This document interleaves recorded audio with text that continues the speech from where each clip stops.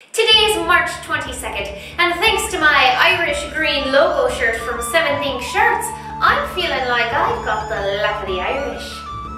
Koala's like a koala that goes with you everywhere, except there's no koala. What time does the Irishman go to the dentist? 2:30. What's an Irish 7-course dinner? A 6-pack and a potato. One day Seamus said to Paddy, "Paddy, when I die, I'd like you to pour a nice bottle of whiskey over me grave." And Paddy said, "Well, Seamus, do you mind if it passes through me bladder first?" The other day I asked Paddy, I said, "Paddy, why do the Irish always answer a question with another question?" And Paddy said, "Who told you that?" The other day Seamus said, "My wife's driving me to drink." I said, "Lucky you, mine's making me walk." So there was this group of monks, and they decided they were going to open up a flower shop in order to raise money for the local orphanage.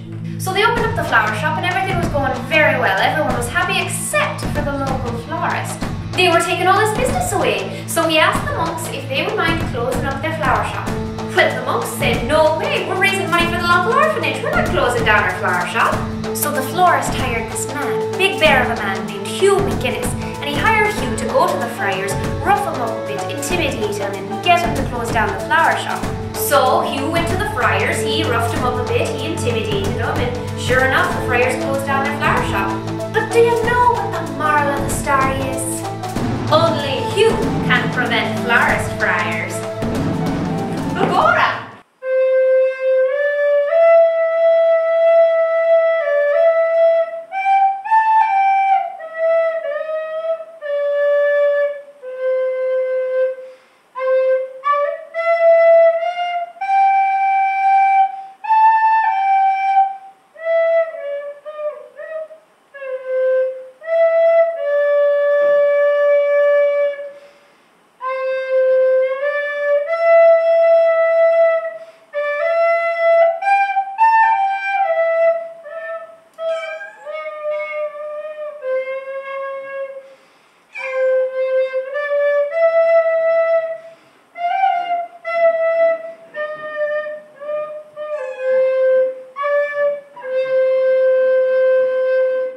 It's a bright big world out there, so you'd better go Walla.